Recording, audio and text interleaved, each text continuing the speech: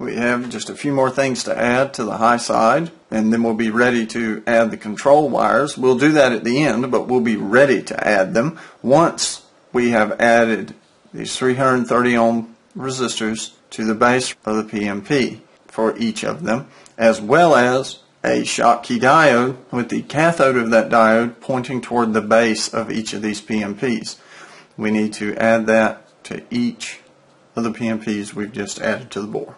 Looking back at our PNPs, we will need to add a 330 ohm resistor in the same row of the breadboard that the base leg of the PNP is located in for each of those, as well as that 10K pull downs connected to the backside in that same rail as the base leg.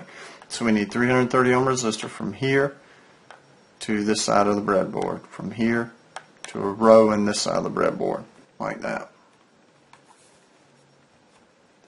Now we just need to add in two diodes with the cathode leg of the diode pointed toward that 330 ohm resistor, in turn pointed toward the base leg of the PNPs. Given that we have a limited space, we can orient the diodes in this way. It accomplishes the same thing as putting them in a straight line.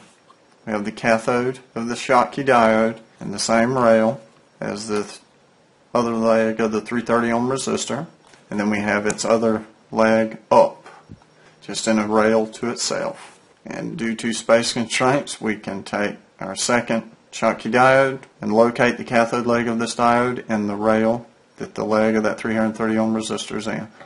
We can add it in just like this. When completed, your board will look like this. There's the cathode leg in the same row as the 330 ohm resistor.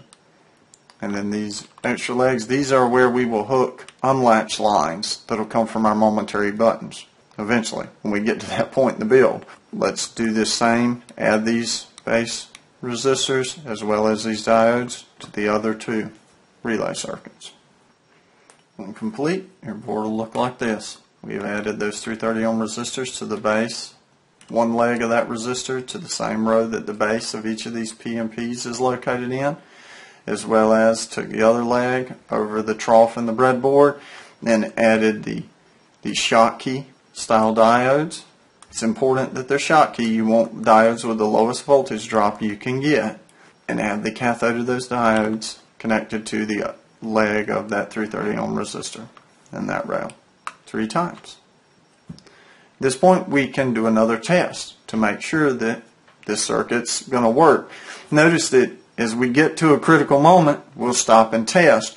That's the way to catch a problem before you have the whole circuit built and then you can't find the problem. I've done it many times, and I've just learned through doing circuits of this size and much larger that it's worth the time and the effort to set it up so you can test it as you go along.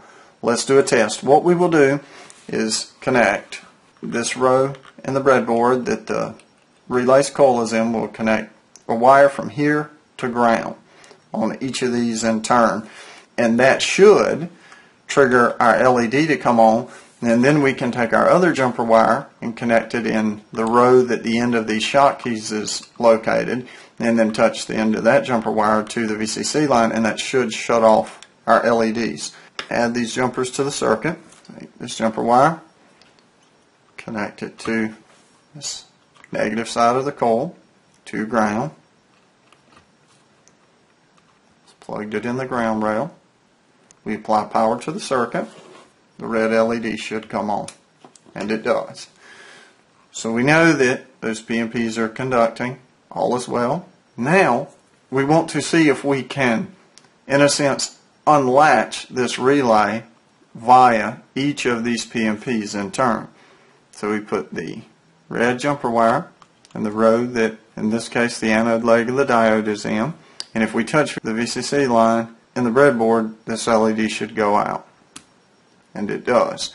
It goes out because we are raising the base of that PNP above that 0.6, 0.7 volts below whatever voltage is sitting at its emitter threshold.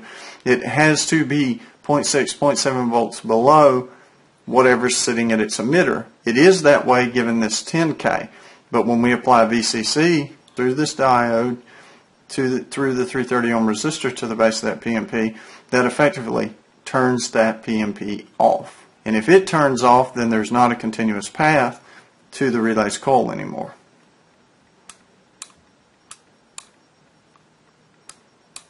Then we do the same test for each of these PMPs. Take the wire, plug it into the row that the anode of that Schottky diode's in, and then plug it into the VCC rail.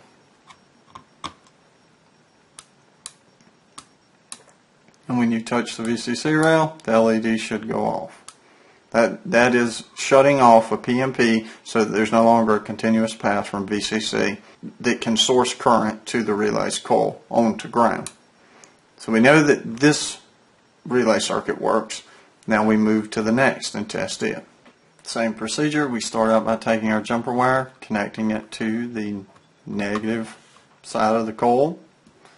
We connect the jumper wire into ground. Our LED should come on.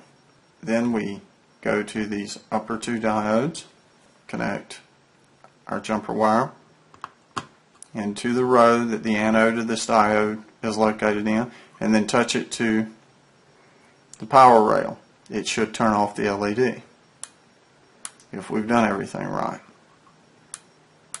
And it does. Then we connect the jumper wire into the row that this lower diode's in, and then touch the power rail. It should cut the LED off. And it does.